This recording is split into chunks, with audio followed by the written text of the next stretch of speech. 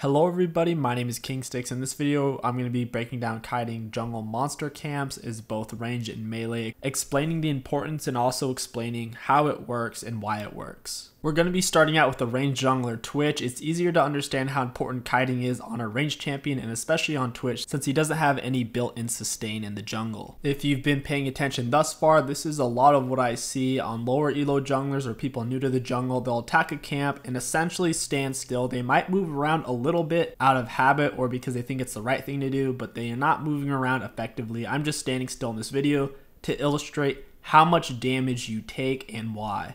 There's two main reasons why you should be kiting jungle camps. The first and foremost is to keep you as healthy and high HP as possible in your jungle. If you're not kiting, you'll be very low health. You'll be highly susceptible to getting counter jungled. You won't have the same options for taking neutral objectives like scuttle crabs or dragons. And it will also be very difficult for you to gank early game since you'll be half HP or less, which will put you at constant threat of dying. The second goal is to get to your next camp even faster. Every single one of your spells in League of Legends has a cooldown. It is the same concept with your auto attack. The cooldown of each and every one of your auto attacks is dictated by your attack speed. When comparing the average champion's attack speed to slower attacking camps like red buff and blue buff, the average champion has a higher attack speed. Therefore, by moving back in between auto attacks, even as a melee champion, you will inevitably cancel several of that monster's auto attacks. That may not seem like a lot, but taking 100 or 200 less damage per camp or per a couple of camps really does add up.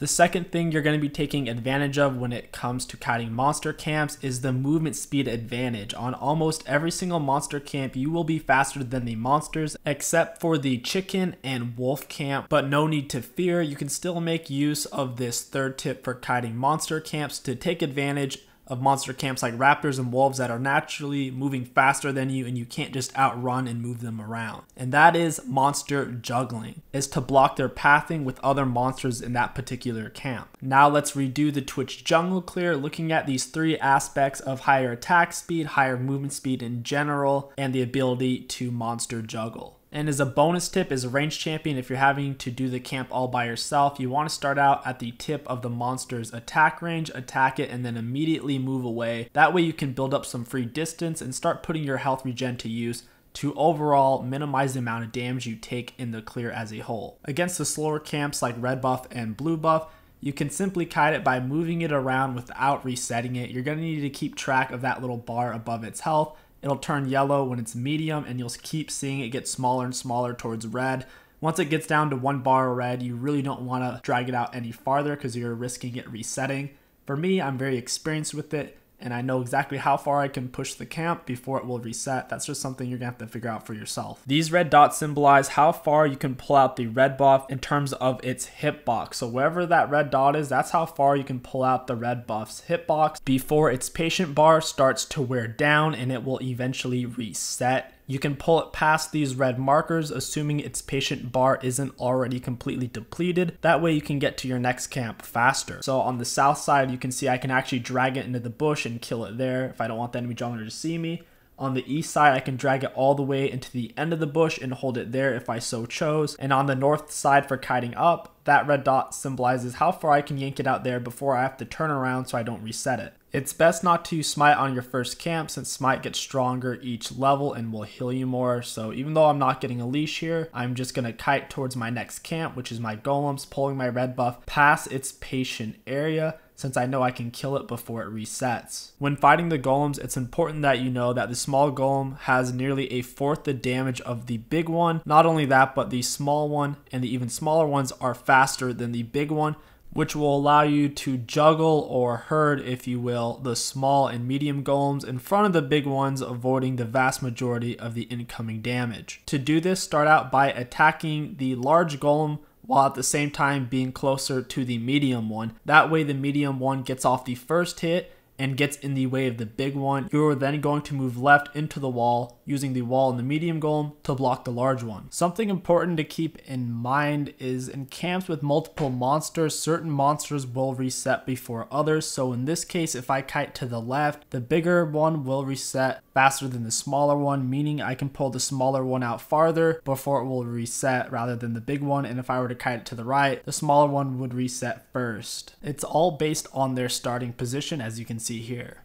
Notice how the big golem gets blocked every time the medium one goes to attack me, and it can't quite get to me. If you notice, the big one doesn't actually get a chance to hit me a single time, and I remain really close to 100% HP with getting no leash on my red buff, doing golems on Twitch jungle, and only using one refillable potion. Only one of the medium golems has gotten consistent hits on me. Meanwhile, the other golems are scrambling to try to get around it to hit me. This juggling slash hurting method is useful in any camp that has multiple monsters, and it's most valuable when doing golems since the big golem in particular has outrageous damage, doing more damage than red buff or blue buff itself. When it comes to kiting 𝐒𝐿𝐻𝐂𝐈𝐀𝐋𝐒, it's really easy since it has really low base movement speed, and obviously it's not going to fight back.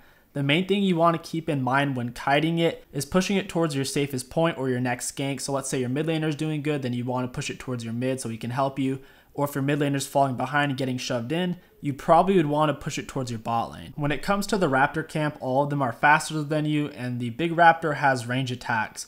The small raptors are all melee with very short attack range, so you're going to be juggling them to keep the smallest amount of them attacking you as possible, having them fumble across each other trying to get to you. Something to also keep in mind is if you stand still, the little raptor actually does more damage to you than the big one. Yes, believe it or not, the attack damages of the big raptor and the small ones are very similar, except the small raptor has much more attack speed. So if you decide to stand still while clearing raptors, you will be taking exponentially more damage since it will allow all the little ones to surround you and munch on you very fast, very quickly, since they won't have to be fighting to get to you. Kiting the wolf camp is very similar to the raptor camp. You want to juggle them into each other, and you also want to kill the small ones first to get rid of most of the damage.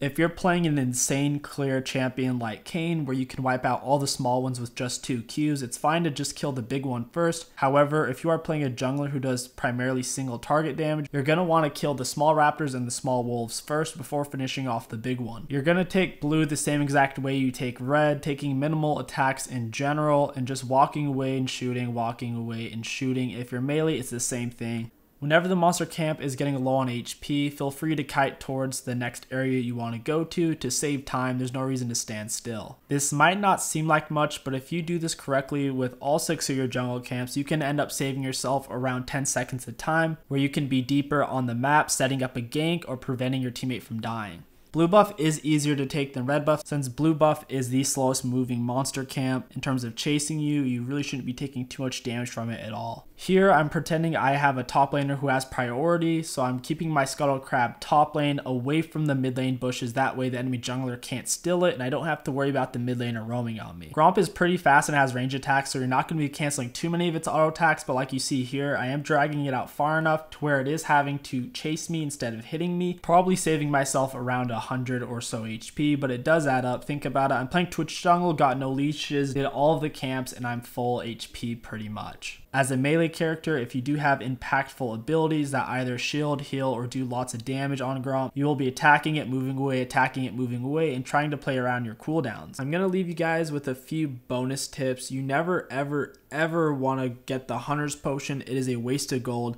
Even if your champion desperately needs health and mana, it's not worth the purchase, because if you're clearing your camps properly, leveling up the right spells, and kiting the camps, you will not need that extra HP it gives, and it's a massive gold waste that you could be using on items which are very important in the early game. Spending that gold on a Hunter's Potion instead of real items will hurt your stats tremendously and stop you from being able to get those kills or ganks off that you should have been able to get off.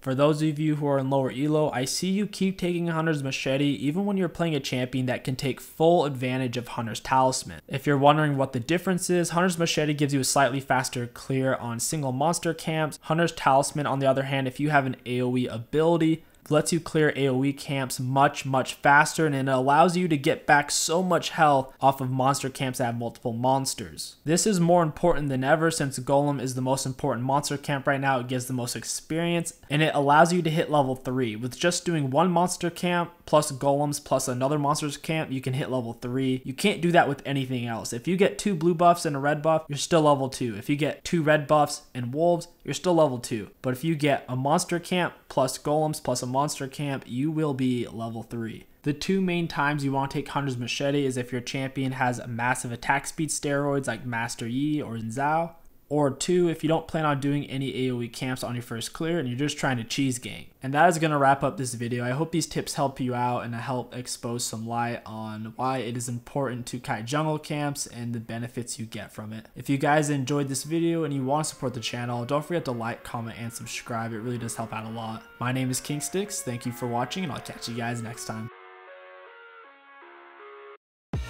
I live inside my own world of make-believe. Kids screaming in the cradles, profanities. I see the world through ice covered in ink and bleach. Cross out the ones who heard my cries and watched me weep.